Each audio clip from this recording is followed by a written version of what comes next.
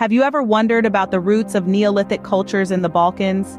Where did these early societies spring from, and how did they develop over time? Today, we'll take a deep dive into this fascinating period of history, tracing the progression of these cultures from their earliest incarnations to their more recent iterations.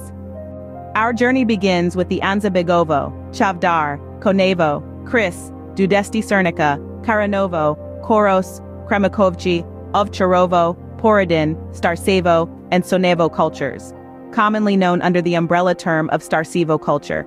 These cultures represent the migration of early Neolithic farmers from Anatolia to Southeast Europe, establishing roots in present-day regions such as Serbia, Bulgaria, Macedonia, Montenegro, Bosnia, northern Croatia, southwest Hungary, and Romania. These early farmers laid the groundwork for the cultures that would follow, including the Alfold linear pottery, the LBK culture, and the Cucuteni Trypillian culture, which would stretch from northern France to western Ukraine. Their agricultural economy was primarily based on the cultivation of crops from the Fertile Crescent, such as emmer wheat, einkorn wheat, barley, spelt millet, pulses, and buckwheat. Fruits like plums and apricots also found their place in these early orchards. Livestock breeding, particularly of goats and sheep, supplemented their plant-based diet, as did fishing and hunting. These Starčevo farmers resided in rectangular dwellings, dug out with a timber frame and featuring wattle and daub walls and clay-plastered floors. These homes were modest in size, with most measuring between 7 and 10 meters in length and 4 and 6 meters in width. Single-roomed and single-storied, some of these structures may have featured a loft on the second floor, likely used as a granary.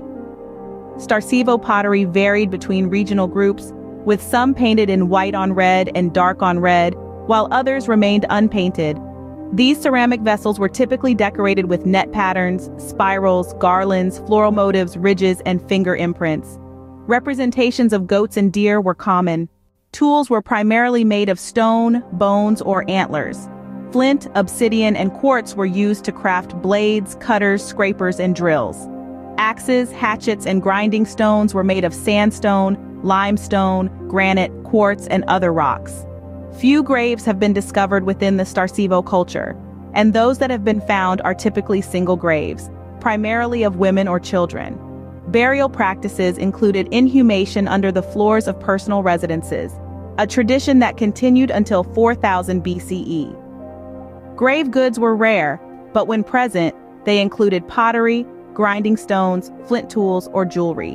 DNA sequencing of ancient samples from these early Neolithic cultures has confirmed that the Neolithic lifestyle was brought to Europe by Anatolian farmers. For the first 1,700 years of agriculture in the Balkans, these Near Eastern farmers had limited interaction with Mesolithic European hunter-gatherers in the region. It is likely that any assimilations took place in northwest Anatolia, where European hunter-gatherers had migrated. In summary, the Neolithic cultures of the Balkans, from the Starčevo to the Cucuteni Trypillian, represent the evolution and adaptation of early farming societies.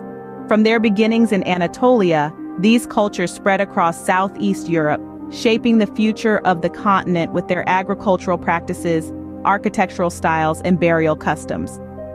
This journey through time offers a fascinating glimpse into our ancient past, shedding light on the origins of agriculture, early craftsmanship, and societal structures.